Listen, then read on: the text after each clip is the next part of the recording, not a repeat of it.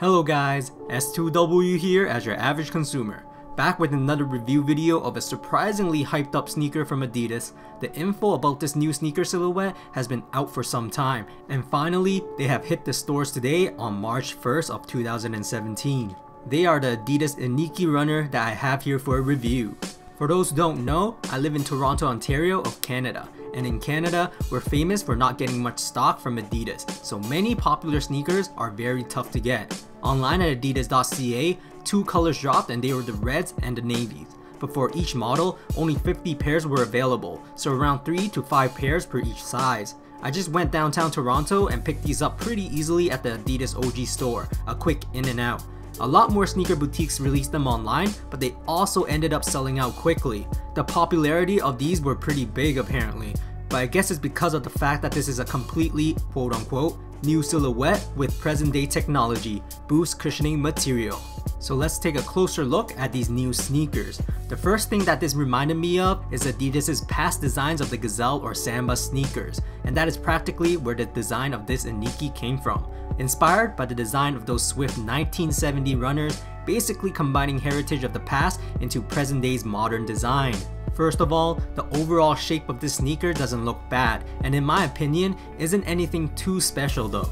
At the lateral side, we see Adidas' staple 3 stripes in white with a saw-like pattern for its edges. This stripe feels very smooth by touch and is actually held on top of the fabric, so it doesn't sit flush on the fabric material. Next to one of the stripe is the word Iniki in a glossy copper-like colorway. According to Adidas, Iniki supposedly means, in the Hawaiian language, strong and sharp wind, as well as to rip or punch. I guess they essentially wanted the shoe to create a long-lasting impact in history? Your guess is as good as mine. Let me know in the comments if you have your own definition of Iniki. On the topic of this fabric material, the textile feels soft and flat, as it's a two-way stretch mesh upper. They are somewhat stretchy, but compared to something like Prime Knit, those are way more elastic than these. I would categorize this upper material as form-fitting more than stretchable in my opinion. Other than the mesh upper, we also see some suede material constructed as the toe guard, the heel cup, and also eyelets of the shoe. On the medial side, visual-wise, it's basically a mirrored version of the lateral side, minus the Iniki branding near the midfoot here.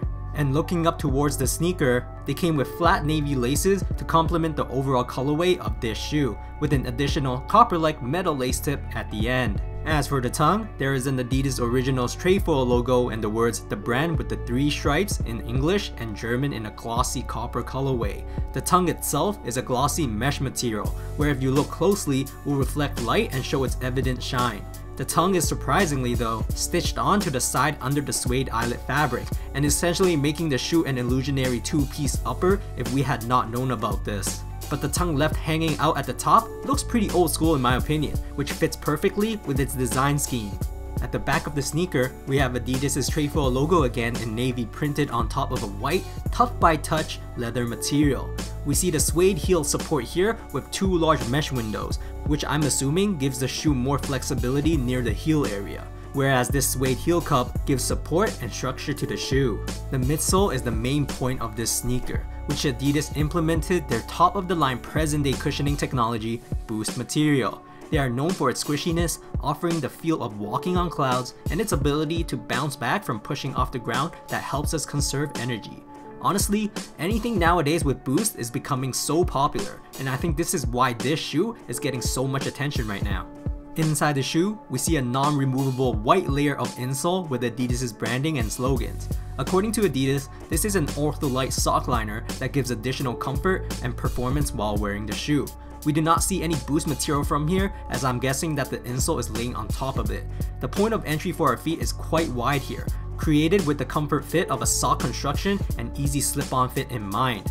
Even the mesh upper at the midfoot area is thin enough that you can see through them, meaning ventilation should be pretty decent as well. Flipping over the shoe, these Iniki features a gum outsole to even out the vintage yet modern aesthetics. This outsole is webbed and is made out of rubber, so traction should be alright with most surfaces. Near the heel of this outsole, you will see another Adidas and its trefoil logo for further branding. Anyways, here are some Adidas Iniki Runner in the navy colorway fit footages. Before I go into fit, I made a rookie error. I was in a rush while buying these shoes, and it turned out the customer rep gave me a size I did not tell them to bring out. My true to size is 10.5, but they brought me a 10. Because of the stretch mesh upper, I can still fit in these, but essentially, they are at my half size down. They are too tight on me, so my toes are somewhat bunched up near the forefoot area. So fit wise, I would recommend going true to size for length wise. At the back, because they have a sock construction in mind, the hindfoot area feels wide and spacious, which fits very comfortably there.